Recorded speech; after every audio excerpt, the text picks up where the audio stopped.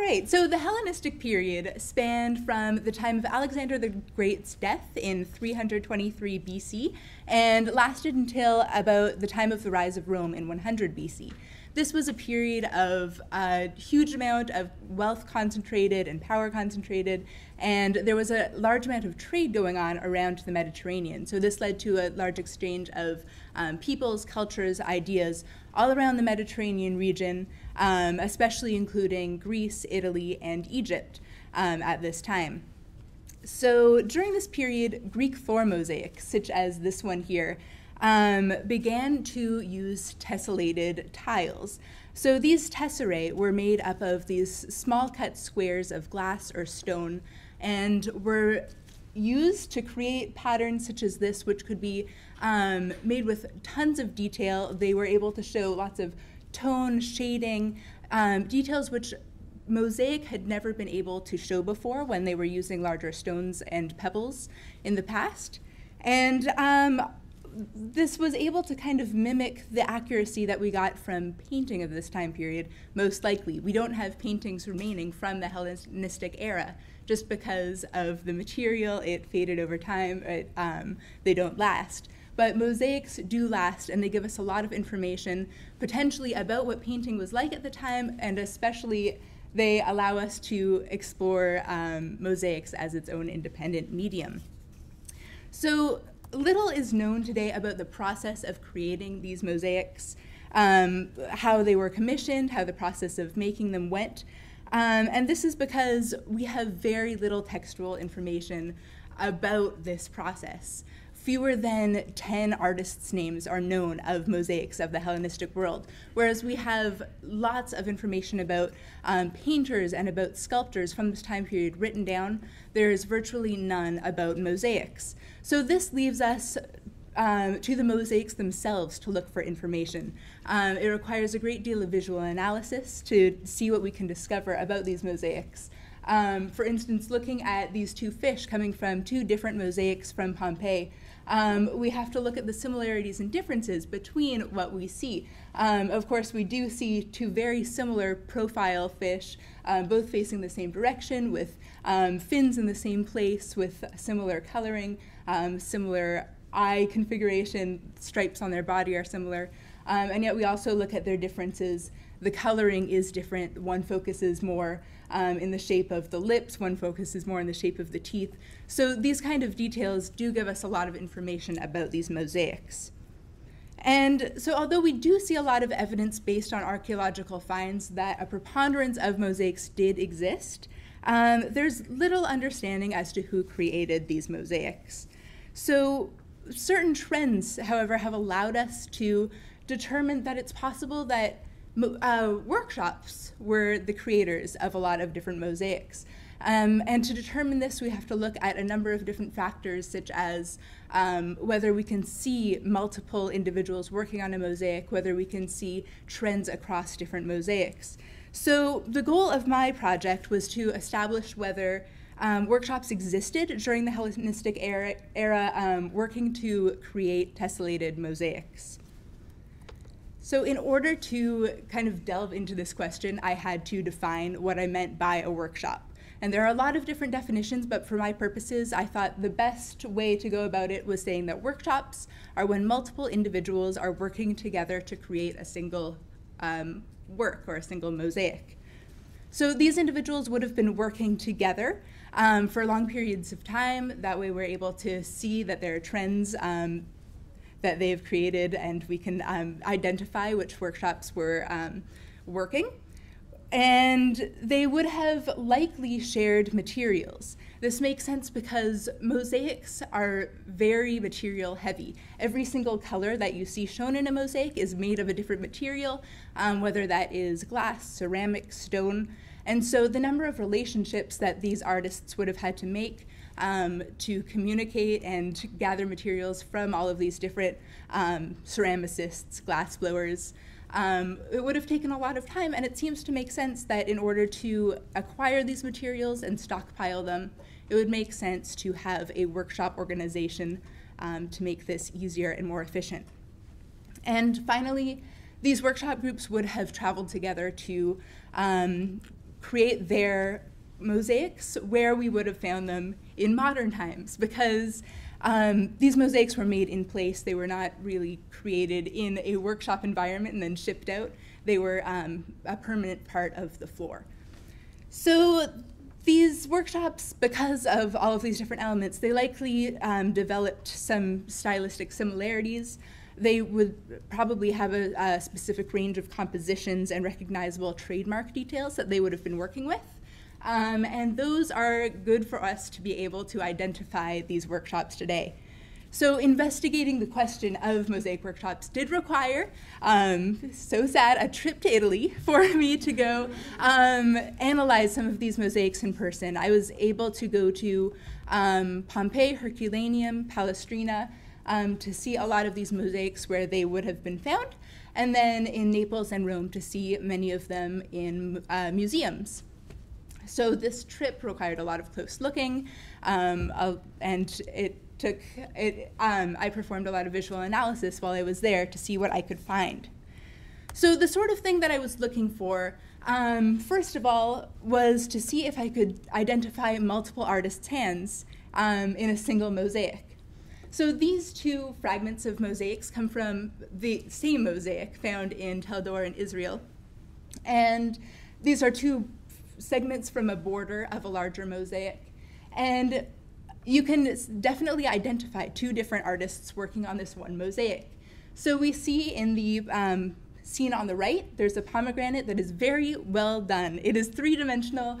The reflection that you can see on this pomegranate, I guess I can point to it over here, blends in with the surrounding fruit. The colors fade into darker shades of red as you get along the exterior, which provides a sense of naturalism. The crown here also is very three-dimensional. It follows the same properties that we would expect from actual round objects in this world. The left pomegranate is not so successful. Bit of a left shark thing going on here. It looks as if the artist was intending to follow the rules based on what this artist was doing. He knew that in order to create a sense of three-dimensionality, he was supposed to have this light area in the middle, and somehow that was supposed to go into this rounded red section. It did not work out all that well, though, because he left his white section as a complete square. There's not really a blending of colors, and the red area around it is all more or less the same shade of red. And the same can be said about this crown, which is all one shade of white. There is no three-dimensionality to it all. It's very flat and kind of just seems to rest on top of this circular fruit, perhaps. So that's a very obvious example of being able to identify two different people working on one mosaic.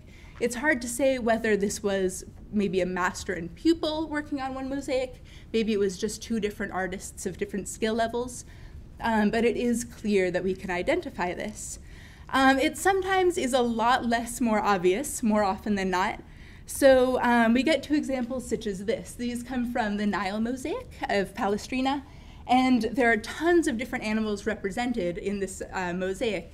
But among them are a series of large cat-type animals. And even here, even though these are not exactly the same large cat being represented, we can go through the same sort of analysis to see whether or not multiple hands are working here. So we have the same sort of attempt at making the light color of fur blend into the dark color to show some depth, three-dimensionality. Here it does not work quite as well, although there is a better attempt than the pomegranate to make this sort of happen.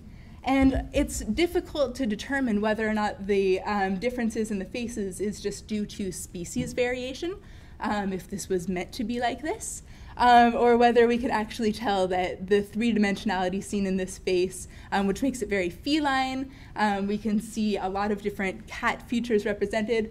It's very different from what looks here almost like a humanoid face on a cat. It does not make so much sense. It's difficult to interpret this, but it definitely does not seem, or it seems possible that these are by different artists. So that's one method of determining whether workshops may have been a factor in creating these mosaics. And another factor is looking at multiple different mosaics and seeing whether or not they share commonalities. So these are two separate mosaics found in Pompeii. They both have very similar scenes, as you can see. They are both scenes of aquatic life. This one it takes place on top of a seascape in the background, whereas this one has a black background. But besides that, what you see is more or less the same. In the center of each of these scenes, we have an octopus fighting what seems to be a spiny lobster. The orientation of these creatures is pretty much the same in both of these mosaics. We have the lobster, his antennae are going into the same direction in both cases. The tentacles of the octopus are extending in all directions while also wrapping around the lobster. Interestingly, the eyes of both of the octopuses are made up of concentric circles that create this kind of goggle effect.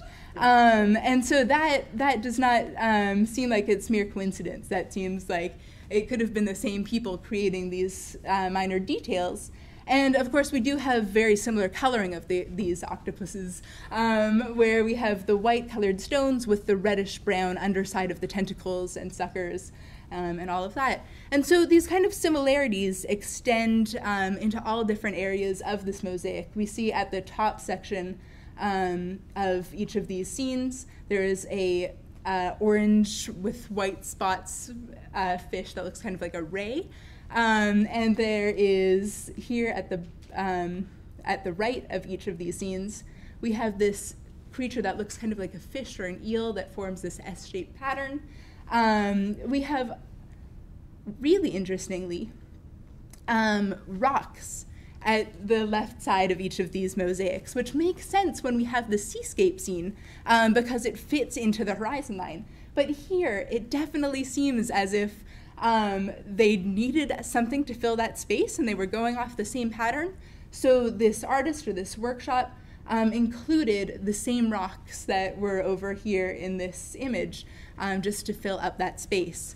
So, and of course, at the bottom, we come back to our big fish, which share a lot of commonalities. They're the same shape, the same orientation. They have these same rays radiating out from each one of their eyes. And we are able to kind of notice that these trends are more than just coincidental. It seems like they come from a pattern book that maybe these patrons may have been choosing the designs of their mosaics out of, which workshops were very likely using because it's, the supply and demand. It's much easier to make these not mass-produced, but patterned designs on the floors of their patrons than to have to design something completely new for every single person. So basically, coming out of this whole process, I was able to find all of these similarities from one mosaic to the other. I was able to see trends within style, within the placement of the tesserae within the mosaic. I was able to find similarities in composition, in the style, and the technique of them being made.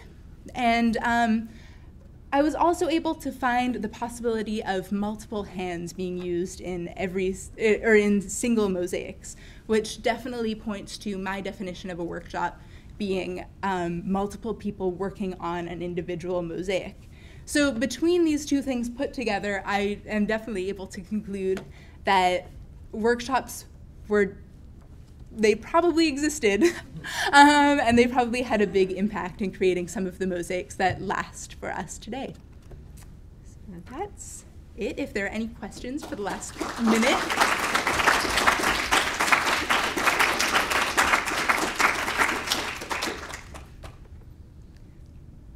Katie. Which is your favorite mosaic that you looked at? Oh my gosh, I may not have had an image of it here, but there are some great, within the Nile mosaic, which these come from, there are some really great animals featured. There are some hippopotamuses. There are all sorts of great plural animals in this. But they just, that the artist has never seen some of these animals before, and they're going based on kind of hearsay or based on their imagination of some of these creatures, and they just look a little bit ridiculous, and they're so fun to study and see what they were thinking. Thank you.